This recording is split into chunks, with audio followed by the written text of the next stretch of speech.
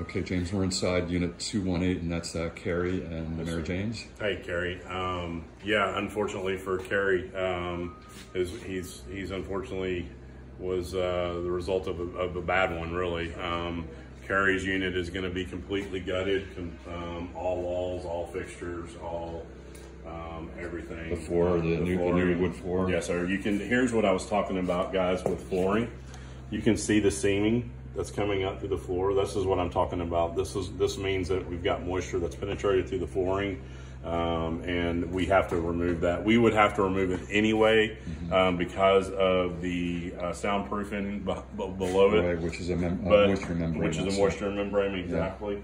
Yeah. But this is a good visual reference of what I'm looking for. Also in tile, same type of visual reference on that. And I think Luis pointed out that these some of these wicker chairs. So wicker, unfortunately, when it gets wet, is a really bad product because it's basically a paper-based product. You can see a lot of discoloration in here, and that is actual mold growing on that stuff. Right. There's some furniture over here that shows it very clearly as well.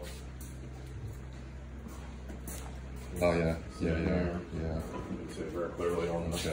Yeah, and this, back to what I keep harping on, porous materials that have been wet, we can't find clean. Here's another. Oh, look at that! Yeah. Visual reference of some mold growing, and you can really see a lot of staining down in there. And unfortunately, there's really worst case there's here. physically water inside. Yeah, that's a shame. Okay. Yeah, so.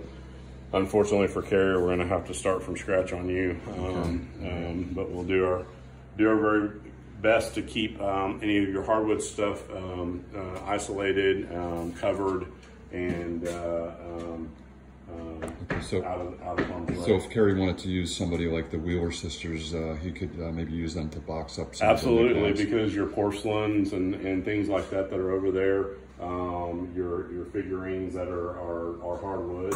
Those absolutely can be salvaged.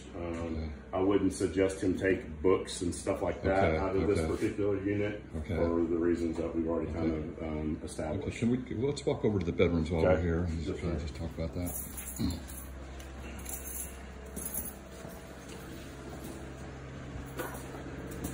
This is a third bedroom. They've already removed the carpeting. It was a pretty bad case. Again, on my 2 cents on the contents, your bedding, the fabric on the bedding, that can be laundered. So I would not keep any pillows. I wouldn't keep any mattresses.